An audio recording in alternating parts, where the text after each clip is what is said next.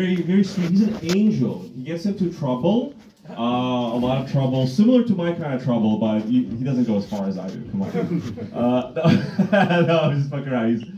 He spray paints cenotaphs, and he gets like raided by the SWAT team. He calls people trannies, and they don't come to the show anymore. He's a mixed bag. He's fun though. Give it up for Thomas Zahn!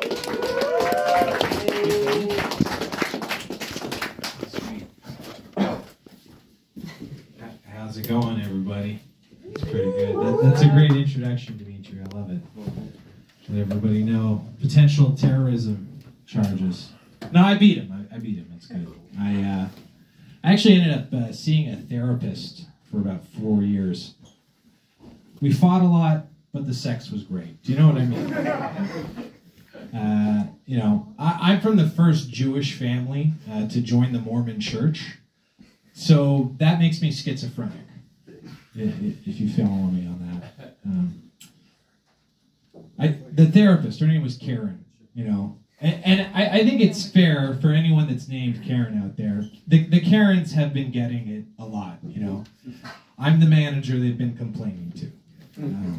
They feel that all the Karen jokes are just insults, it's just a weak insult.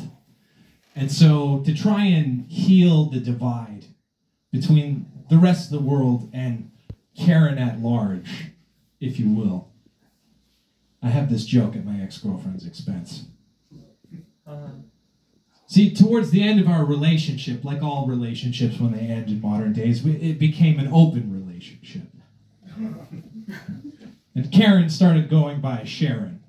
And as it turned out, Karen was sharing our bed the whole time. You know what I mean? And then I got chlamydia.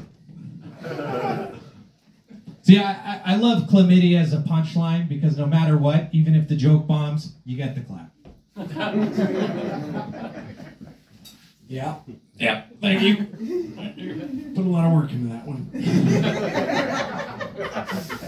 Yeah. 2022 was a pretty big year for me.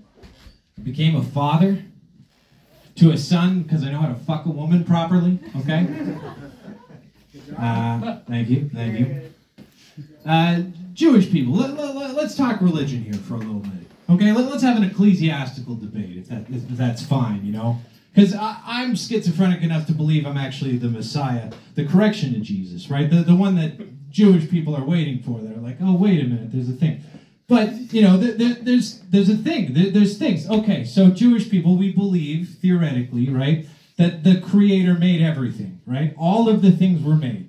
And we all agree that female genital mutilation is terrible. You cut a clitoris off a woman's pussy. Terrible, terrible thing.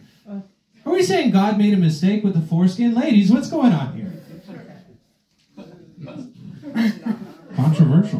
Controversial opinion, right? Are we saying God made a mistake with the foreskin? I thought it was pretty good. He made mushrooms. Seemed to know what he was doing there. Just putting that out there. Mormonism is a pretty interesting religion to grow up with. It's kind of like being born with autism, Like, it makes sense if you're in it. Otherwise, you're going to need, some Cole's Notes, study up a little bit, follow into some things. It's weird because, Mormonism is to the American experiment what Christianity was to Rome.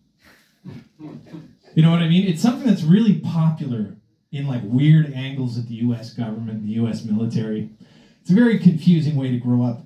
And the thing is, what Jewish people get blamed for doing, Mormons are doing. Do you know what I mean? It's a very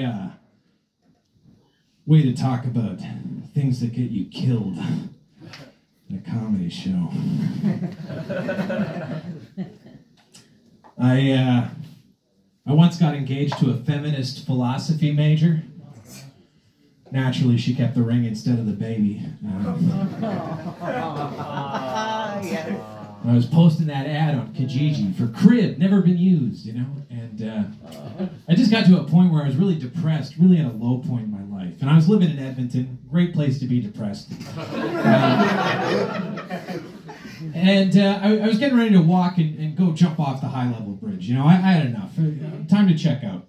And, you know, I walk and I get to my spot, and wouldn't you know it, there's a fucking guy there, right? Anytime I want to do something, there's a goddamn lineup. Big, beautiful black man, holes in his hands. Turns to me, he says, Thomas, I want to take you out to dinner. I'm confused, how does this guy know my name? It's so bizarre. And he's sitting down, and he's trying to tell me about his ministry and his many miracles, and I'm confused because I'm expecting to see a white guy, but I see a black guy with big holes in his hands. And then he orders a very expensive bottle of wine, and as a black Jew, you think cheap, right? Why wouldn't he do the water and the wine trick? It made no sense. But then he takes me to this beautiful park right next to the river valley there in Edmonton, and, you know, the northern lights and the stars. Does someone ever just, like, kiss you and you, like, dissolve into their essence? I mean, this is what it was like when Jesus kissed me. I became one with everything.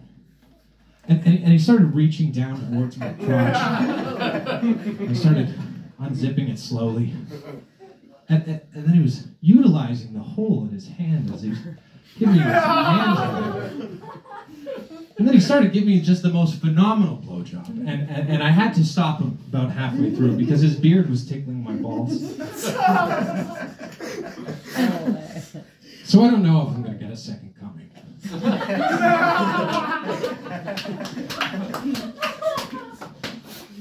Long way to go for that.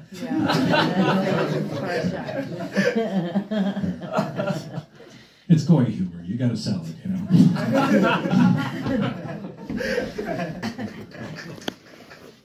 Yeah, I have a dream, okay? I have a dream. I have a couple dreams. I have a lot of dreams. Look, we can talk about a few different dreams that I have. One involves the Queen of England getting gang raped by a bunch of Native Americans while they smash her head with a big rock. Because that's like a lesson on what justice would look like. But like, I have my dream of my perfect Mormon polygamous family. Like one centered in Toronto. We take up like the top 12 floors of a condominium. My first wife, she's going to be Asian, okay? She's going to make good financial decisions for the family. Good investments. Manage the crypto and all that shit. Then I marry an Italian woman and an East Indian woman. It's good food, right? Butter chicken, rigatoni, feed the family well. Then I marry a native woman and a lesbian to raise the children well, with morals and shit like that. You know? Then I realized I also have to marry a black guy in order to keep all those women happy. Am I right, brother? It's a beautiful thing, though. The Asian kids will help tutor the Italian kids so they're not stupid at math. The East Indian kids will help out with tech support. They'll have good computers. And the black kids will get aborted, right? Oh, now every child matters. Okay, I see. Now abortion's an issue that we care about. It's one of those things, you know, you bring up these weird Kanye things, you know, that Margaret Sanger is the one that's behind Planned Parenthood, and the idea is to make it so black people stop reproducing. Why do I care about this? Well, here's the thing. As Mormons, right, we used to be racist, like textbook racist, okay? This was in our religion. We believed that black people were the literal descendants of Cain. And now my brother's wife is from Angola. That's right, my brother is a nigger lover. We've got a mulatto niece and nephew. Are we not saying mulatto anymore? I once had a bottle thrown at me for telling that joke. By another comedian. It was ridiculous because all right, yes, I said the naughty word, right? But what's that joke telling you?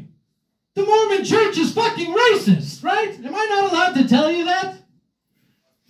All right, that was a little too much. That was a little too much, Shandong. A little too intense. All right, let's reel it back. Let's reel it back. We're on the edge of a civil war. A lot of people are very scared. The government is listening. I tell you that. That's right. This year, I beat a domestic terrorism charge. Heck yeah. 2022. We're all beating all our charges. I really hope. January is big for me. I go back to paralegal school. I'm going to do well in law. I'm an expert in Canadian law. My background in stand-up comedy has made that possible. Because Canada's laws are a joke. Thank you very much. My name is Brett Thomas.